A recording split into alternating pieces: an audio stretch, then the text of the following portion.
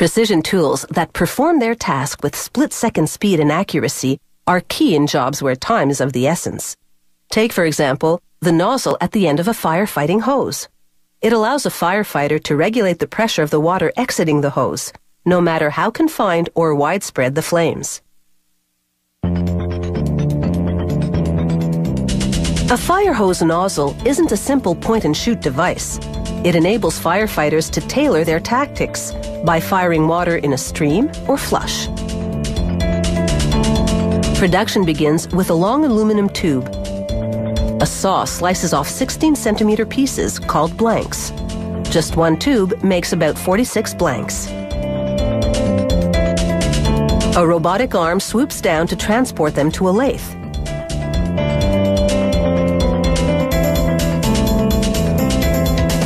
Cutting tools form the valve body, which controls the flow of water. Then they rough up the surface, making it easier to grip.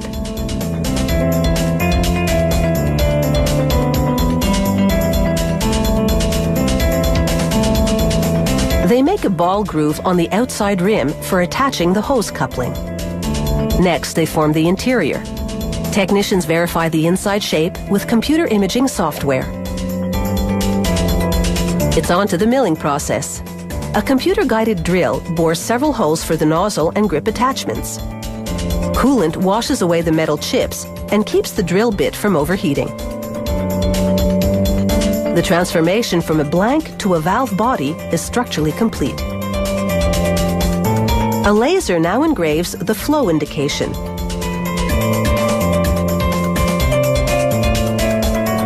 Workers install rubber O-rings on a mandrel shaped like the valve body interior.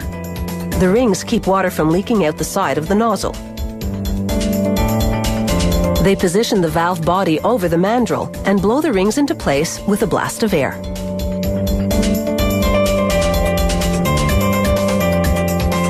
Automated machines now mate the valve body to the nozzle's handle.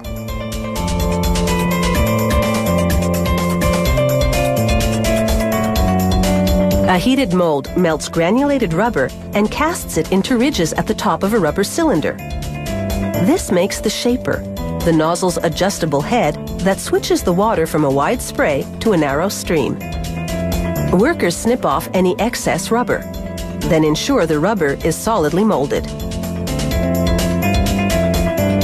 Next, they apply grease to the inside to lubricate the parts and prevent corrosion. 2 more O-rings are inserted to keep water from leaking out under the shaper. Using a specially designed spoon, they scoop up tiny plastic ball bearings and drop them into a groove in the shaper. These allow the shaper to rotate easily.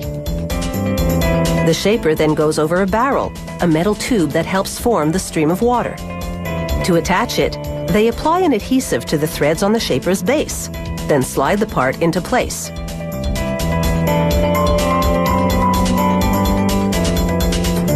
Workers insert a pair of hard plastic balls into the shaper. These enable the shaper to glide back and forth on the barrel to shape the water stream. Now it's time to build the sub-baffle, the nozzle component that controls water pressure. First, they insert a pressure regulation spring into the baffle body. Then snap on a knob which changes between standard water pressure and low pressure.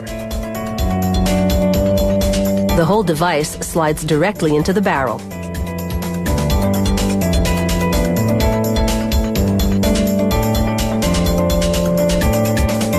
On the other end of the barrel, they screw on the valve body.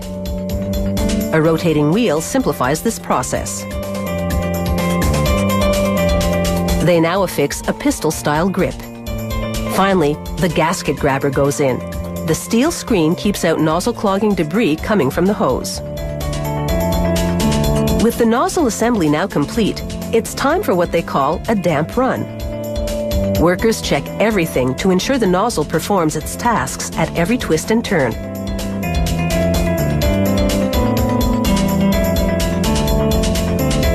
From the old-fashioned nozzle to the modern variety that comes in an assortment of flows, pressures, and sizes, the evolution of the fire hose nozzle is undoubtedly a lifesaver.